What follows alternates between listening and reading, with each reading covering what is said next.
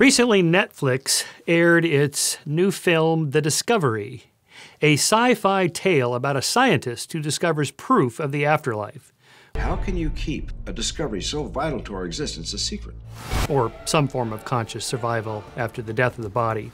I prefer to call it a new plane of existence. This discovery causes a wave of people wanting to reset their existence to commit suicide.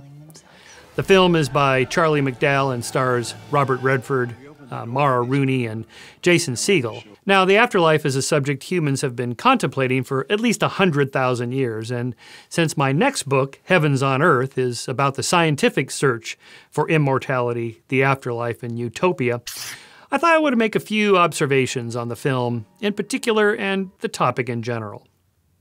First, unlike religions that postulate the survival of the soul without explaining how precisely this allegedly happens, the discovery actually explains that our self-identity is contained in our consciousness and that this survives death at a subatomic level. It doesn't go any further, but this idea is a real theory postulated by a wide range of people, from the physicist Roger Penrose to the physician Deepak Chopra, that goes under the name of quantum consciousness. In various forms, it holds that our minds are not strictly the product of our brains, but that consciousness exists separately from our brains, which act like a radio or television receiver to transmit the information into our brains.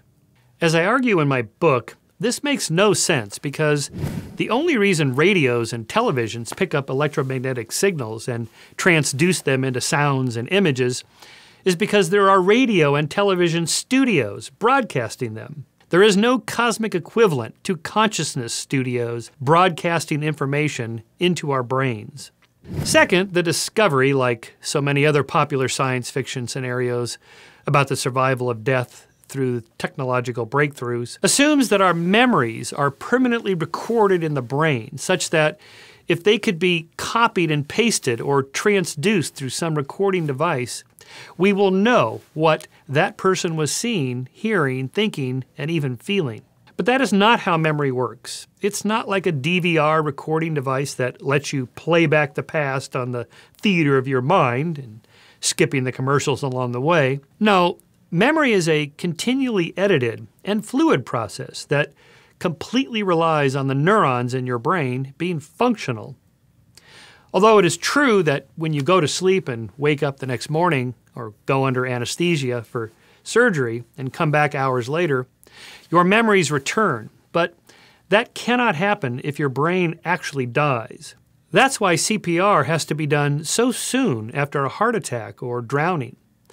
Because if the brain is starved of oxygen-rich blood, the neurons storing your memories will die, and with them your memories and yourself will die. Third, finally, there is a presumption that resurrecting your physical self, as religions envision, or copying your brain's connectome and uploading it into a computer, as scientists are trying to do now, will result in you waking up like from a long sleep, either in a religious heaven or a scientist's computer. But that would not happen.